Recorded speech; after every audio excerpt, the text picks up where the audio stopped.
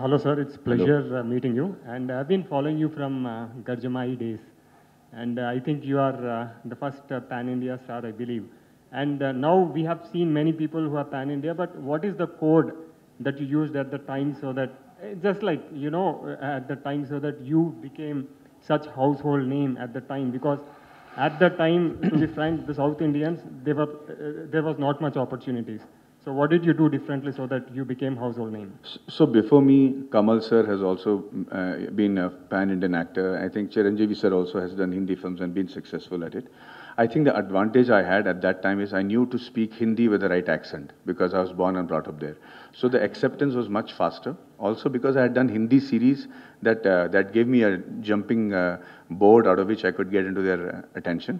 Thankfully, and God's grace, I also did films that became iconic, from Rang De Basanti to Three Idiots. So they, even though when they accepted the film, they also accepted the actor. I was not particular about only playing the main hero. My selection of subjects, or whether I did Breathe or Decoupled, all that became a part of my acceptance as a pan-India actor. But more than that, today's world is kudos to the Telugu actors who have done it. Allu Arjun, Prabhas, my friend Rana Daggubati, every one of them, Mahesh Babu sir, every one of them are actually becoming exemplaries, and people around India are looking up to them with big fan following in the north. And that their achievement, I think, is much bigger than mine, because they didn't do it in the native language, they did it in their language and still became superheroes for India. So they have much bigger an achievement than mine. But thank you very much for this. I'm really happy. I hope you join us for tea. Hi. And yes, sorry. Just one last. Last one? Okay, ma'am. Yeah. All right. I'd like to say that you're as good as an orator as you are an actor. It's always a pleasure to hear you speak. Thank you. So my question to you is, does genius always come with a price? Do you believe that?